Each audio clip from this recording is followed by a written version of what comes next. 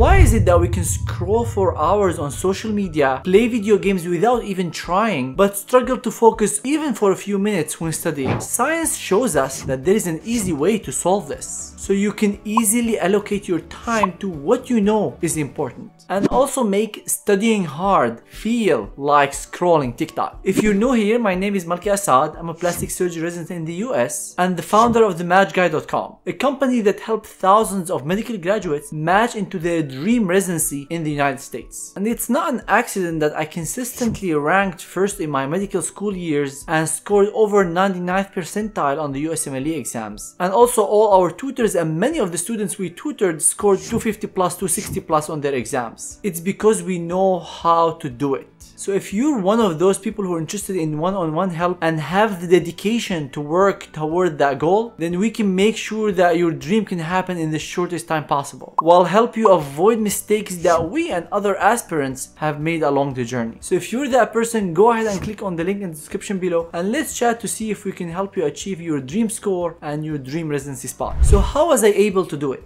Well, I've always had this ability to access the state of hyper-focus at will, and this is not like a magical power I have over other people. Anyone can do it. Stick around until the end of this video and I'll show you exactly how to do that. And I'll also share with you a checklist that you can use to access the state of hyper focus at will. So why is it that gamers stay for hours, sometimes 16 hours playing video games, solving extremely complex problems, or athletes or music players practicing for hours every single day? It's easy to assume that they're just having fun, but what's really happening here is a phenomena called effortless exertion, and the word kind of explains itself. You exert yourself without necessarily feeling you're spending much effort. And effortless exertion is a core characteristics of a phenomena called the flow. And this concept was introduced by psychologist Mihaly Csikszentmihalyi, I hope I pronounced his name correctly, which describes a state of complete focus and immersion in activity. When in flow, individuals experience a sense of fluidity between their body and their minds, often leading to high levels of productivity and creativity. And people have hypothesized that effortless exertion happens when you're fully focused. And the prefrontal cortex is the part of your brain that gives you that sense of self and helps you track time. And with the prefrontal cortex slightly less active, you lose track of time, you lose track of self, which affects your perception of time and making you feel hours pass as minutes. It makes challenging tasks easier and more enjoyable. And that's how athletes, writers, programmers spend hours and hours doing extremely high complex work without feeling much exertion. But here is the thing, effortless exertion can also happen with destructive activities like spending hours and hours scrolling on Instagram, TikTok, playing video games, or binging a whole series on Netflix. And one thing to keep in mind about effortless exertion is it actually makes you fatigued without you feeling it. So there is also a risky side of it if not used correctly. Because if these social media platforms force you to use effortless exertion while you're scrolling, it sucks almost all your energy and you're left with nothing to achieve your goals and your dreams. And that's why one of the main reasons for not getting into that flow state is time slippage. Time just flows around from our hands, and at the end of the day we ask ourselves, what have we done today? So one of the main ways to counteract that, to fight that, is to keep track of your time. Keep track of every single hour of your day. Make a detailed study or work schedule, study plan. Start with the big goals. What are you trying to achieve today? How many pages of a book you want to study? How many projects you want to work on? Then look at how much time each project takes, how much time do you need to study a certain number of pages, and allocate certain number of accomplishment or a goal to achieve for even every hour of your day. And don't just assume that you will do things on time, because our assumptions are usually massively incorrect. Even your breaks have to be on that schedule. For example, if you have 5 minutes an hour of break, you know that you will not be spending hours of your day on Instagram because you only have 5 minutes an hour. And if you're a dedicated person, you're gonna struggle in the beginning, but you're gonna make it happen. And remember, at the beginning of each day, you will go into that struggle phase. The demon in you will question your study schedule, will make you ask yourself, do I really want to do this schedule? Do I really want to follow a detailed plan? Let me just play it by ear. And you have to answer that voice in you by saying, no, I'm not gonna let time passes by. I'm gonna follow this plan, because you know that this plan will take you where you want to go. And in behavioral psychology, they call this momentum, which is the increased likelihood of continuing a behavior once it's initiated. So yes, it might be rough at the beginning of the day. It might be rough the first few days that you do this, the first few weeks. But once you get in that habit, that flow, things will be effortless. And we developed a simple time tracking template that you can use for planning your study schedule, your work schedule, and you can get this fully for free by clicking on the link in the description below. So make sure to make that investment in your future, to spend 10 to 15 minutes a day planning the day ahead, the week ahead, because that will put you on track to achieve your goal. You have to develop that sense of urgency for time. Imagine somebody tells you you're gonna die tomorrow. What is the first thing that comes to your mind? I would assume, how would you spend the last day of your life? You'll probably become very conscious of every minute of that last day. Of course, you won't die tomorrow. I hope not. But the reality is you will die one day, and all the time from now until that moment is extremely valuable. Every day that passes is gone forever. It's never coming back. Time is not renewable. So you better pay attention to this limited resource and start planning your day to make the best advantage of your time. As I said at the beginning of this video, we've helped many applicants ace their exams, achieve their goal of matching to residency in the US. And if you're one of those people, go ahead and schedule a consultation with our customer support team to see how we can best help you. If you have any tips that I might have missed, I would love you to share them in the comments below, and I wish you best luck on your exams.